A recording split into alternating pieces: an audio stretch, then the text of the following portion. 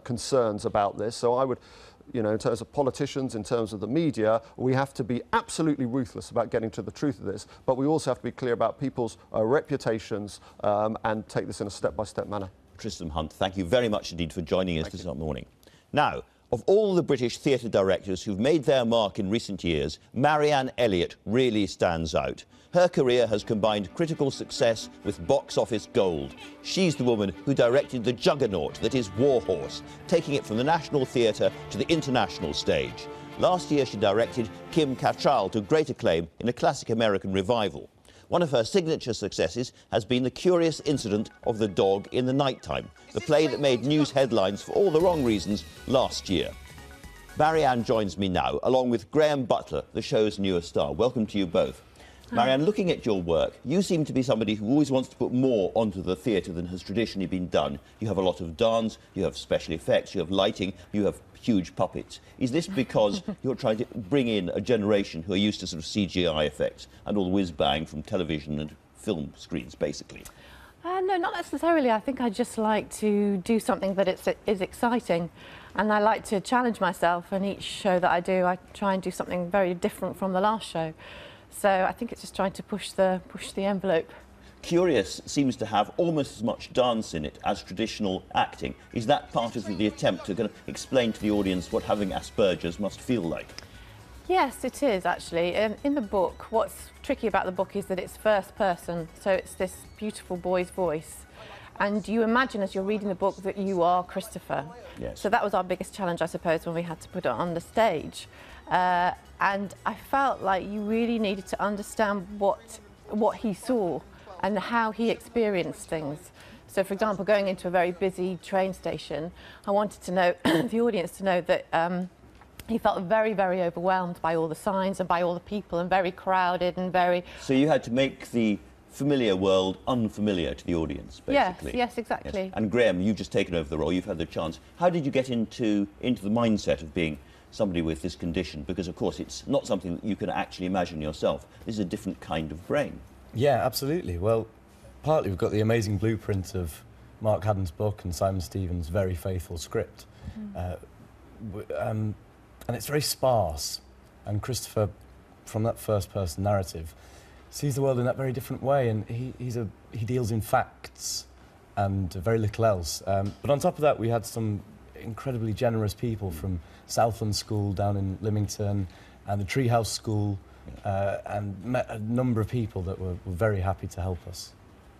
Now, the roof, of course, fell in literally. I was in the theatre along the road when it happened. I can remember it very well. Right. How are you going to change how is the new production different from the one that was so rudely interrupted? Well, it's not hugely different, actually, because we've just gone into a different theatre further down Shaftesbury Avenue. We're in the Gielgud now. It's a slightly bigger theatre, and there are certain moments when he does this journey to London. Christopher has never been outside his street before on his own, but there's one moment in the piece where he decides he's got to find somebody, and he takes the journey from Swindon to London, and he does it on his own. And that journey to London is slightly more heightened, I suppose, than it has been before, because each time we do it, we sort of try and polish and make it... You push it harder. More vivid, yes. Yeah. So. And what about that extraordinary evening? I think you did productions for the emergency services. You came to rescue people and so forth. How did it feel? It was an amazing time, actually. It was hugely traumatic, the night that the roof fell in. But what the National managed to do, which was extraordinary, was use all those brilliant actors who were then out of work. And we did a pop-up version in Stratford Town Hall in daylight. And we invited lots of kids from local schools, some of which had never been to the theatre before, to see the show free. And then we went to Ballet Rambert, into a rehearsal room there, again did a pop-up version for all the emergency services and everybody who was involved that night. So it felt like quite a healing experience. Now, in Graham, you've got a great young British actor taking the stage, but we're seeing more and more and more on the West End stage, people coming in from film and television. It seems you can't do Shakespeare these days unless you've got a Hollywood or an HBO star. I mean, are we, and you've, of course, worked with Kim Cattrall. Are you worried about the lack of opportunities for the top emerging British actors on the West End stage? Are they being crowded out a bit? Not necessarily, no. I mean, I'm very lucky because I work at the National Theatre, which is subsidised, and there's less emphasis there because it's not a commercial theatre to have stars, you know, from films and TV. So that means that we can choose people who are either experienced or who have been to really good drama schools. I suppose the one worrying thing is that drama schools are expensive and it's difficult to go there unless you have the financial means. So. Yes, so it becomes a slightly narrower profession. Yes. We get back to the fact that almost all the tough guys in American TV series came from Eton. Yes. What about the great, huge global success we were mentioning earlier on of Warhorse?